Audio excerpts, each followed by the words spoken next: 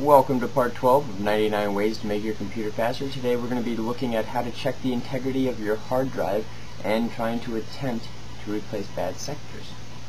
Let's take a look.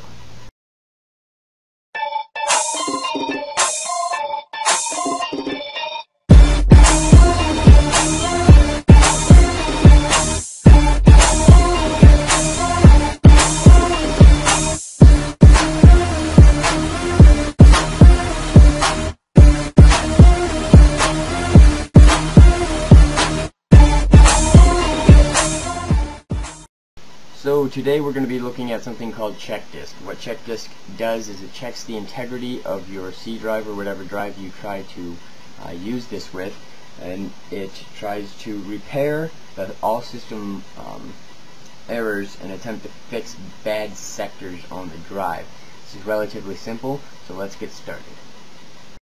Alright, so to do this you're going to go to your Start menu, go to Computer, right click your C drive, go to Properties, to Tools, and it's right here, Error Checking. This option will check the volume for errors.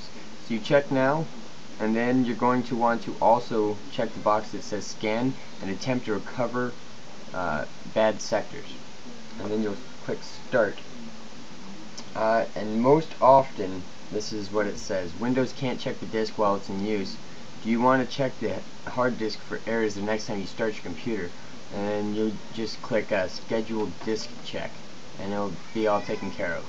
So that's it, really. And then the next time you start up, it will load up all of your system files and check them for errors and try to replace bad sectors and repair the errors.